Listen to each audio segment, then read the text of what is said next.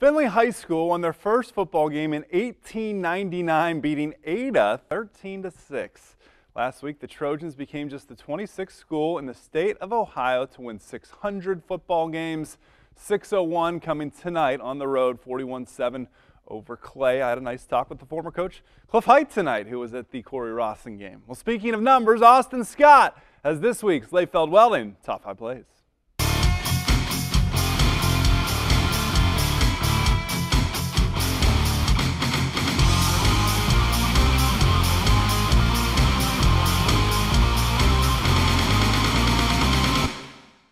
Van Wert's Colin Smith leads off this week's countdown on the road at Shawnee. Smith has the elusiveness cranked up to 99 on this play.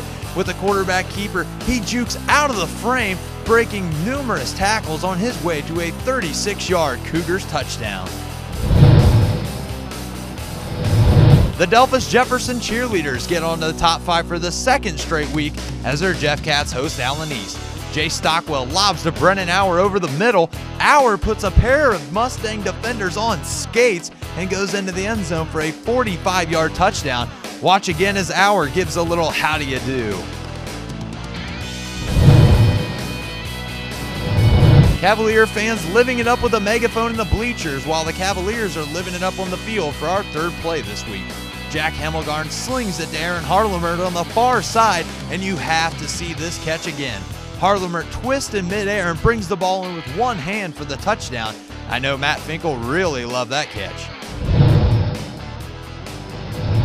Another Matt Finkel nomination gets runner-up this week. Salinas Caleb Hoing back to pass on 3rd and 14. He chucks it up for Zach Marks in the end zone, and he comes down with it. Here's the Lynchton replay, if you will.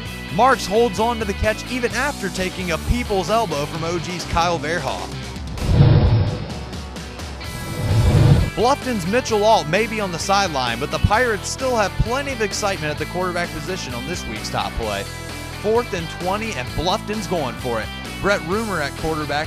Great job by the big guys up front holding their blocks, giving Rumor plenty of time. Finally, he looks to the end zone, airs it out to Sam Chris for the touchdown. Arg! Fire the cannon, me mateys. Bluffton makes Paulding walk the plank for a 34-10 victory. Hopefully the Panthers can right the ship. All right, that's all I got. We really appreciate Lefeld Welding coming aboard with us, and check back next week for another edition of the Top 5 Plays.